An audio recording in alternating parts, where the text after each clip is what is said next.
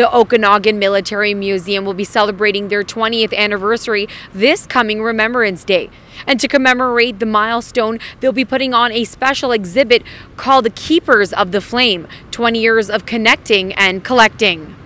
Everything that we have in our collections fall into two categories. One is related to the British Columbia Dragoons history and their service in the First and Second World War on up to Afghanistan with some of our members overseas.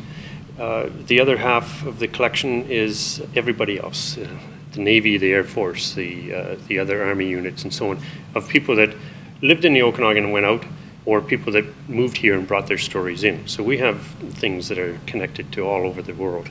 Military historian Keith Baumer tells me that this is a perfect way for the community to connect. It's for the local residents and particularly younger people in the schools to come out and have an understanding of what Remembrance is about and what these various objects signify. We're competing with everything, all the content that's online in other museums, and we have to be able to separate ourselves out a little bit, and so we've taken a focus on personal stories of Okanagan service members. Over the past 20 years, the OMM has collected over 20,000 objects, including artifacts, documents, books, and much more.